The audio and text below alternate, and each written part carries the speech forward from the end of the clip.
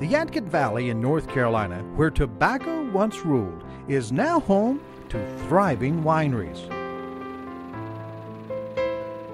Two families left the big city to follow their dreams of a better life for themselves and their children.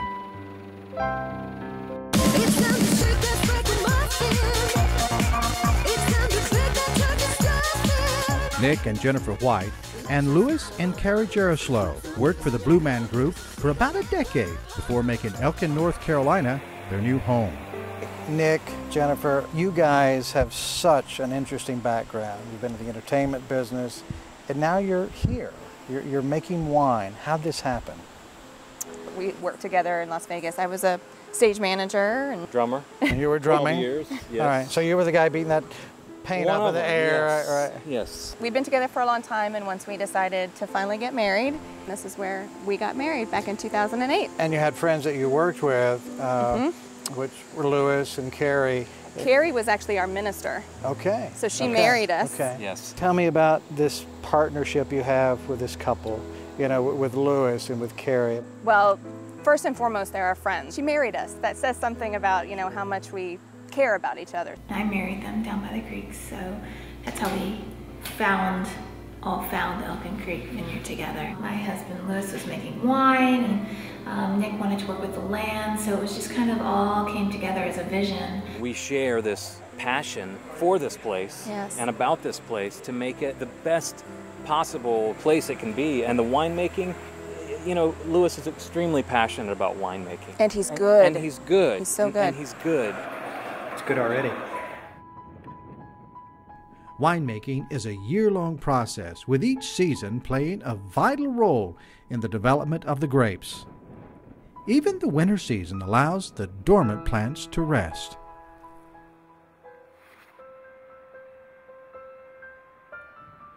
So what are you doing? We're pruning. Pruning. Yes. We're getting rid of the old and getting ready for the new. It's very easy to say, okay, I'm going to keep this. Boom. You make a cut and it's gone. So look 3 or 4 times and cut 1 time.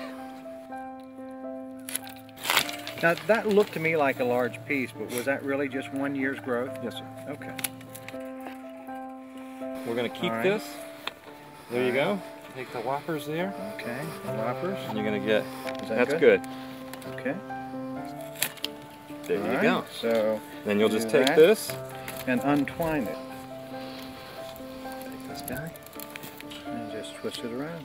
Very gently, lay it down. Of course, we started on the other side of the hill. And Louis and I said, you know, we couldn't wait to get to the top of that hill. And we said, you know, when we get to the top, it's gonna be like Everest. We're just gonna plant a big flag in the top, take some photos and say, we made it to the top. And now we're down here at the very last row and look back, and I kind of wish we'd have planted a flag up there. Now I kind of wish we'd have done it. We covered a lot of ground, and real nice feeling. And from this will basically cover up, and it'll be loaded with grapes at the end of the summer. Yes. Sure is great to be here during harvest time, because this is when everything comes together.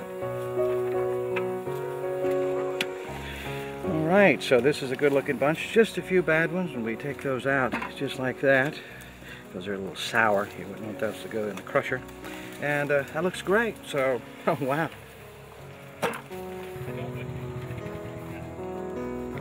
Hey Nick, I've got my bucket here. You're hired. You're hired right now. We were here during the winter when you were clipping. There was no leaves, and now not only are there leaves, they're grapes. Yeah.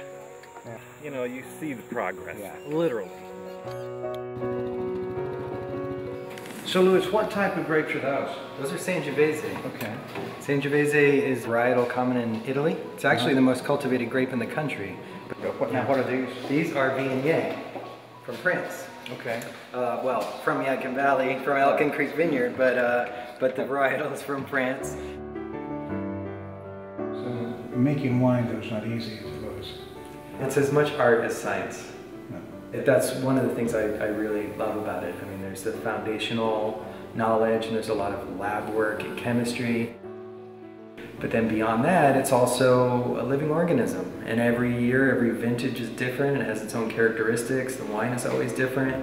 And in a way, you're sort of doing a dance with the wine that it wants to become. And what they call growing the wine. You're the wine grower, and you're raising the wine. Are you surprised that he's able to make good wine then? No.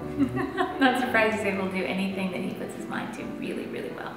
He's a great winemaker, he's a good partner, he's a pilot. He is a helicopter pilot, it's true. Elkin traffic, helicopter 2158 Tango, taxiing from the ramp for departure runway 25. Elkin.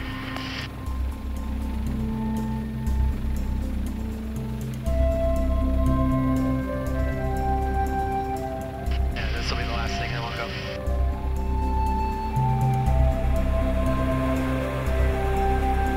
Tell me what your life has been like since then. What was that shift like? Non-stop, non-stop. Well, the workload is huge. We don't ever stop, but it's a good kind of not stopping. Busy. Yeah. Very, very gratifying. Doctor? We all worked together for Blue Man before, which I think was to our benefit. From that company, we learned a lot how to work together, even through challenges. They really do go at it. As if running the winery wasn't enough, they also manage the kitchen, where artisan pizzas are baked in a firewood brick oven.